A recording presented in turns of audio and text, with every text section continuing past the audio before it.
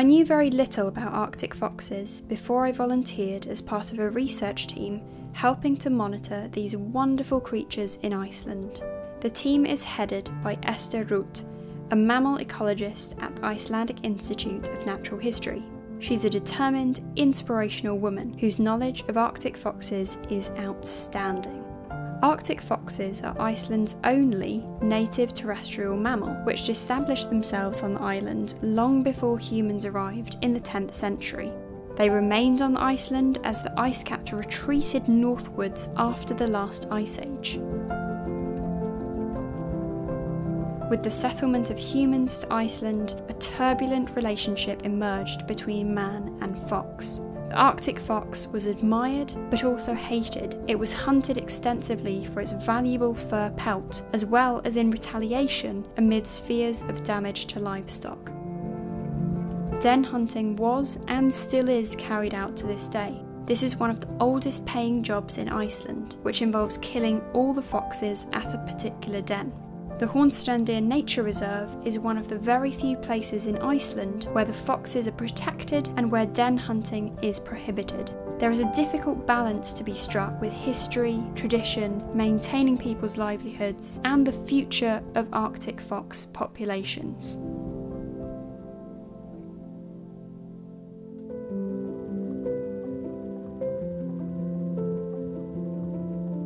Arctic foxes are found throughout Iceland, but are most densely populated and concentrated in the West Fjords, as this region has an extensive coastline as well as large bird cliffs. There are two main ecotypes of foxes in Iceland: the inland ecotype and the coastal ecotype. The latter feeds mainly on seabirds, eggs, invertebrates and carrion washed up on the shore. It has been found that these coastal foxes have accumulated high levels of mercury in their tissues as a result of bioaccumulation up the food chain. Foxes cache food in the summer so that they have enough to sustain themselves during the harsh winters. As the only native terrestrial mammal on the island, the Arctic fox plays an important role as an apex predator in the ecosystem. These foxes are exceptionally well adapted to life in this unforgiving landscape. They endure harsh temperature extremes, but amazingly, they don't start to shiver until the temperature drops to minus 70 degrees Celsius. They have a very dense, multi-layered coat of fur, which provides the best insulation of any mammal, and they have fur covering their foot pads as well. Their compact body shape provides a low surface area to volume ratio, meaning that less of its surface is exposed to the cold, and therefore less heat escapes from the body. They come in two different colour morphs, white and blue. The white foxes are almost completely white in the winter, but bicoloured in the summer, so they have seasonal camouflage. The blue morph is dark brown and it keeps its colour throughout the year, but the sun bleaches the colour in late winter, so it's hard to distinguish between the two forms at this time of year. There's limited genetic mixing between the foxes in the West Fjords and the rest of the country's population, so around 80% of the foxes in this part of the country are of the blue morph colour type.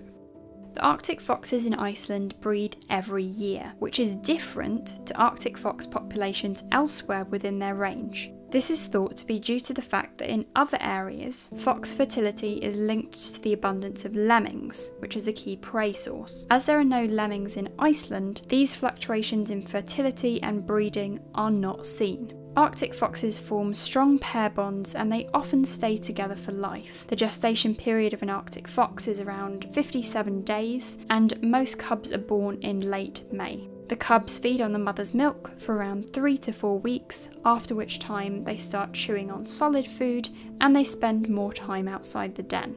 Both parents defend the territory and care for the cubs as they are growing, tirelessly going out, hunting and bringing them back food. The male fox hardly ever goes into the den, so at the start of the breeding season he usually still has thick winter fur on both sides of his body, whereas the female's fur is lost as she goes in and out of the narrow den entrances. Dens can be made up of a single entrance or a network of burrows. Good den sites tend to be used year after year. Holding onto a good territory with a suitable den site is vital if the fox pair are to breed successfully. Foxes communicate with each other through a series of loud barks which carry across the landscape. They also scent mark regularly along their territorial borders.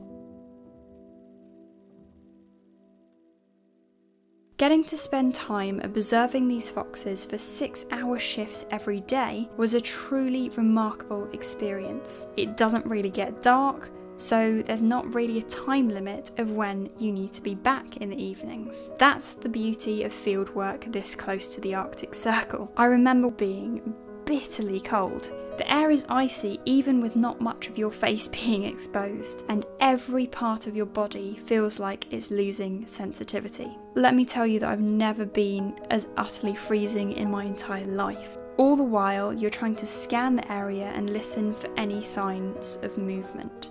And when the weather does clear, it's the most fantastic feeling being able to see for miles, and even more exciting when you can hear the foxes barking or see them in the distance, moving about in their territory with such ease and grace. I feel incredibly humbled to have had the experience of being part of this monitoring team, and I hope that this research can continue for many years to come.